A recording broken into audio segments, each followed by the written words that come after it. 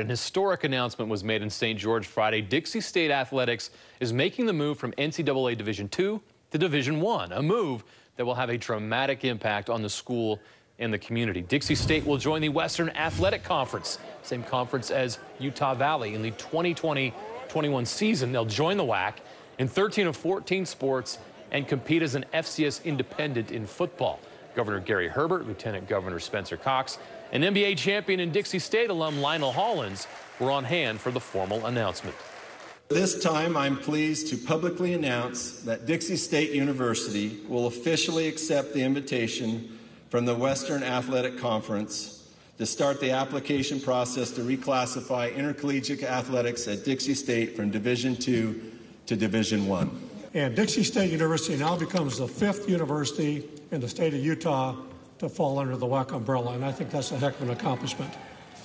And as good as it's been in the past, I do believe for Dixie State University, the best is yet to come. Go Trailblazers. So the football program has already announced a 3-game series with Southern Utah, which would be a natural rivalry in Cedar City. Their first game as a Division I team will be in Cedar City against the Thunderbirds.